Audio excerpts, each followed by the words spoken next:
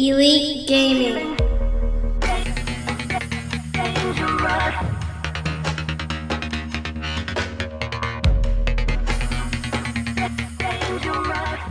What's up guys, it's Andrew at Elite Gaming HQ, and in this video I want to address the question of how much RAM do you need for a gaming PC. Now this question is one of the top questions I get asked a lot, along with what is an SSD and do I need one, which I made a video for that, what kind of power supply I need, I have not made a video for that yet, and do I need a CPU cooler, which I made a video for that, and there's a card right here for that one. If you're interested in either of those two videos that I have made cards for, the links will also be in the description. But let's talk about RAM. Well, how much is enough, and is there such thing as too much? Well, firstly, too much is not really a thing, except for the fact that it's hard on the wallet. Everyone knows RAM is a necessity for good smooth gaming. I will say about 80 to 90% of the computers I build for other people have 8 gigabytes of RAM. Zero will have 4, and the top 1 out of 5, maybe 1 out of 10 will have 16 gigs because that's a customer request. Because maybe they might want to do something different besides gaming. Luckily, we're not the first people to wonder if 8 or 16 is really going to make a difference.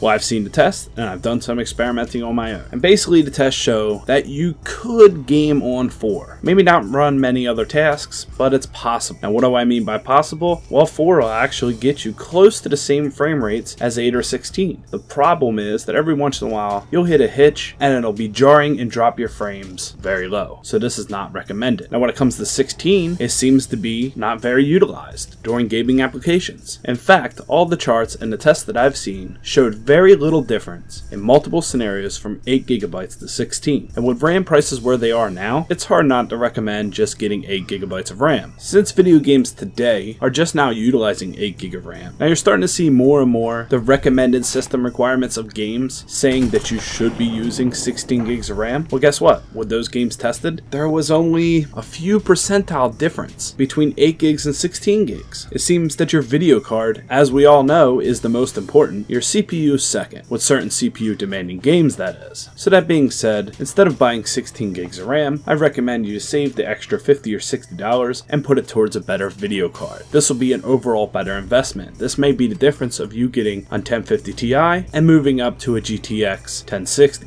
or an RX 470 to an RX 480. Now if you already have a beast gaming rig with like an i7, a GTX 1080, then yeah, you might want to invest into the 16 gigs of RAM because you definitely don't want the RAM to be the bottleneck. But at this point right now, I'm telling you, you don't need it. Be happy with 8 gigs, and if you ever need it, it's a 2-minute upgrade process. You're not really going to have to worry about it. You just match it up what you already have, make sure you have some slots open, and snap it in there. Also, in the future, RAM will probably be cheaper, so it'll be even more feasible. My recommendation is when you get a computer built, or when you build one yourself, keep open slots so later on down the road at any time, if necessary, you can upgrade your RAM. And that's generally what I try to do for anyone I build a computer for, and I think that's good advice for anyone. Well, I hope this video gives you a little insight. If you're interested in any other tech-related PC building videos, links are in the description, and hopefully this helped. Be sure to click on the bell for the notifications, and if you have come here for notifications, let me know in the comments below. Hit me up with Notification Squad, and thank you for supporting my channel. My name is Andrew, and this is Elite Gaming HQ. Thanks for watching, guys.